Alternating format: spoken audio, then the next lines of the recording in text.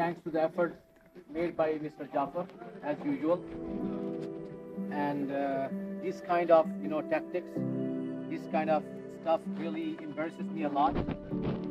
We see us colleagues are very helpful towards each other. We are always trying to accommodate each other. We honor each other.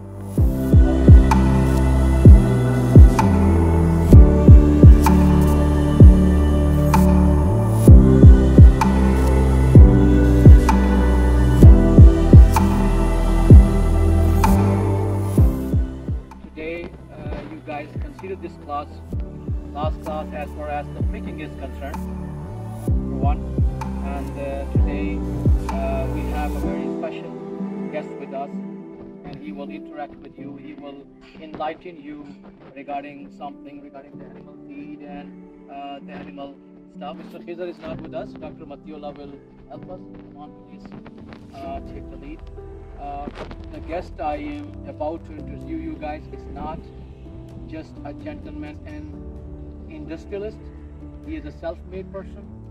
He has given his tireless moments to this industry, the feed industry.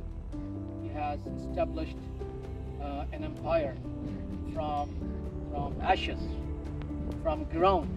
साहब, ये बच्चे, ये class, ये हमारी उम्मीद है, ये हमारा मुस्तकबिल है और हमारे ऊपर कर्ज है इन बच्चों को सिखाना।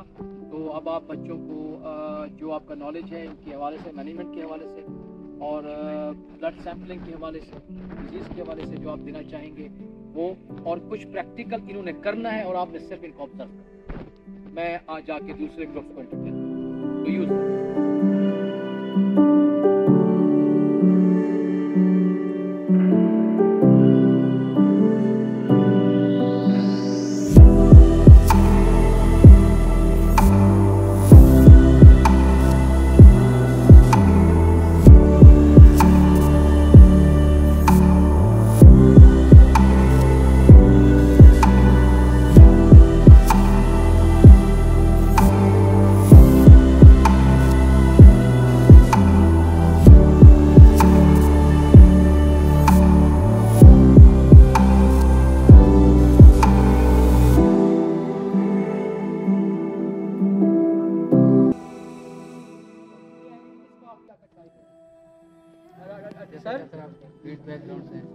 डॉक्टर साहब, मैं चाहता हूँ ये बच्चा ब्लड लेंगे और आप देखें, ठीक है? ले आओ, फ्यूचर लाइफ स्टॉक है, बता रहा हूँ आपको।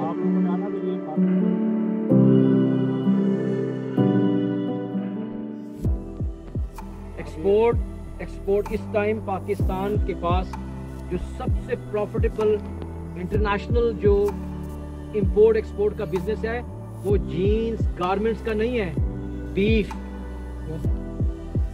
बड़ी कंपनीज, जो पाकिस्तान की दो बड़ी कंपनीज है वो कराची से बिलोंग करती हैं और एक लाहौर से है, ज़ीनत, और सबसे बड़ी दी ऑर्गेनिक मीट कंपनी लिमिटेड और शहीद। इसके अलावा ताजिज वाले हैं, कोमल वाले हैं, टाटा फूड्स हैं, द मीट हैमर्स वाले हैं, बहुत सारी कंपनी, फौजी फूड्स वाले हैं। तो सबसे प्रॉफिटेबल जो बिजनेस जा रहा है वो क्यों? दुनिया के अंदर ग्लोबल वार्मिंग की वजह से, दुनिया के अंदर पॉपुलेशन का, जो हमारे पास यंग पॉपुलेशन है, दुनिया के पास बुरी पॉपुलेशन है, तो उनके पास ये चीज़ एनिमल ह्यूमन रिसोर्स नहीं है कि वो फॉर्म के ऊपर चीज़ों को मैनेज करें। लेकिन वहाँ पे जो फूड या जिसको फीड रिक्वायरमेंट कहते हैं वो बहुत ज़्यादा ग्रेजुअली भी नहीं कहेंगे, एब्रप्टली बढ़ी है। तो जो फूड का ये जो है खला है, ये हमारे लिए क्या है? अपॉर्चुनिटी है। तो हमारे यहाँ नेचुरल जो है, आप कह लें, ये जो रिवर है, नेचुरल जो हमारे पास लश ग्रीन, ये जो ग्रास और यहाँ की जो ट्रेन्स हैं, ये बड़ी एनर्जेटिक हैं। बाकी डॉक्टर साहब का तो एरिया फीड है, भी आपको देंगे।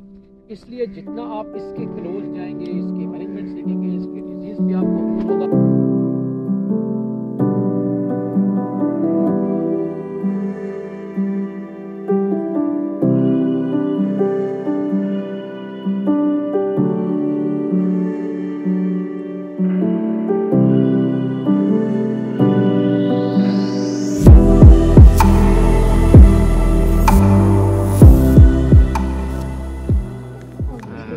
देखो, ये होती है प्री केक।